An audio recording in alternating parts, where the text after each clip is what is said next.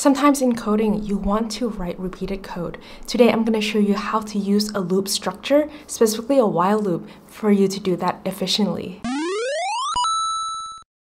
As you can see here, I have written out an ellipse functions 4 times to draw 4 circles on our canvas, right?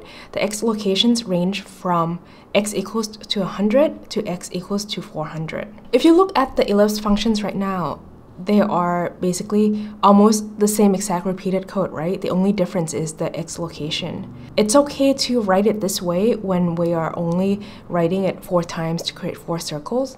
But what if we want to create 10 circles, 100 circles, or 1,000 circles?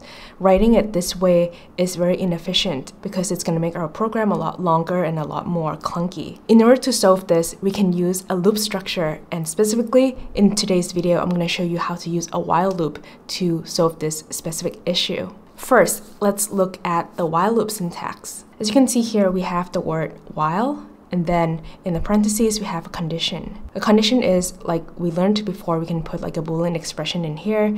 And then we have a curly bracket. And then within the curly brackets are the instructions that we want to repeat. If you look at this syntax, you might realize that, hey, Pat, it's very similar to something that I've seen before, which is an if statement, right? We just changed the word if to while.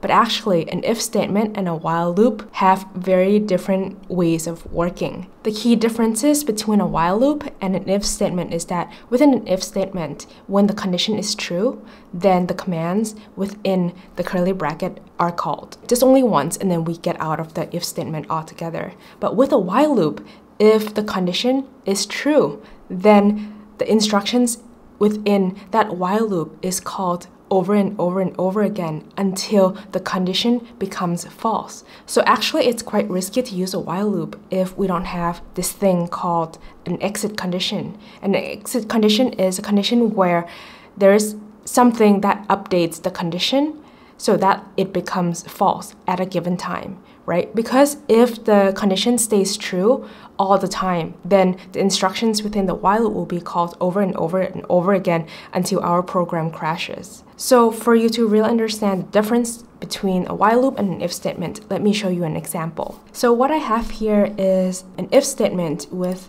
an instruction to draw an ellipse and then an instruction to change the x location 1 pixel at a time, right? This is nothing new.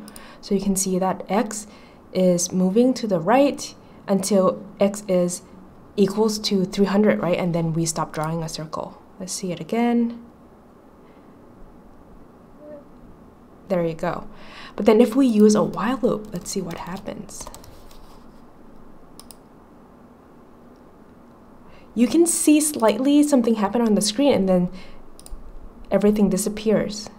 For you to understand what actually happened here, I want to dive a little bit deeper into the setup function and the draw function. Imagine a flip book. A flip book is a book that are stacked together page after page, right? And the images that are on there, once flipped very, very quickly, you can see like something animated. It tricks your eyes to see this animation from images that are kind of slightly changed from one to another. If you think about the setup function and the draw function, the setup function is the making of the flip book, right? Just stack of papers together into one book, right? But the draw function is actually each of the pages on the flip book. The commands within the draw functions are the images that are drawn on one page of that flip book. When the draw function is called 60 times per second, it's like you flipping through 60 pages on the flip book.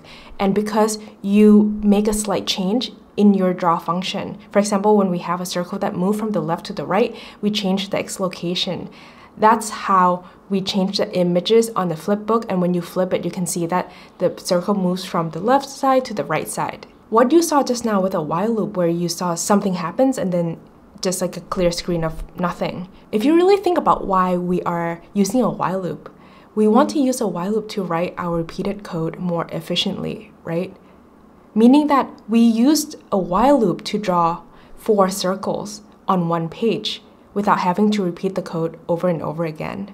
So a while loop is actually used to write commands that are written on just one page of the flipbook. What happened just now is that we want to draw a circle where x equals to 100 to x equals to 300 and repeated that command several times so that it can appear on the first page of the flipbook.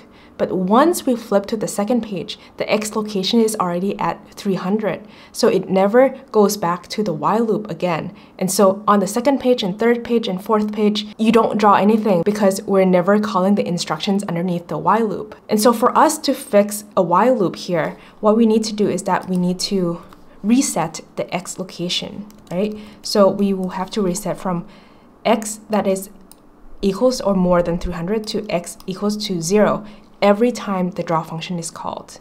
And let's play. You can see that it's kind of like a trail here, and that is because the shift on each of the x location is so small. So why don't we give it, let's say 10. See, so now we use a while loop to draw several circles on our screen, starting from x equals to 0 to x equals to 299. So now you can see a clear difference between an if statement and a while loop, and why you would use a while loop to write repeated code. In this example, what I did is that I used a condition that is specifying the location of the x coordinate, right, of the circle. What we can do also is that what if we set the count number, right? We just want to say that, hey, we want to draw a specific number of circles, right? So first we need to reset the count number to 0 every time the function is called, and we say that if count is less than, let's say we want to draw 5 circles, then you draw this, right? And we need to make sure that we increment the count so that there is a point where count is not less than 5. Let's try it. So now you see that we only draw 5 circles, right? But because we only increment x location by 10, why don't we try 100? And then we can change the number of count here to, let's say, 10. Now we draw 10 circles, that is, off the screen. But now you can see that there are ways that you can use a while loop to execute repeated codes by giving it a specific condition, and you need to make sure that you have an exit condition so that your program doesn't crash.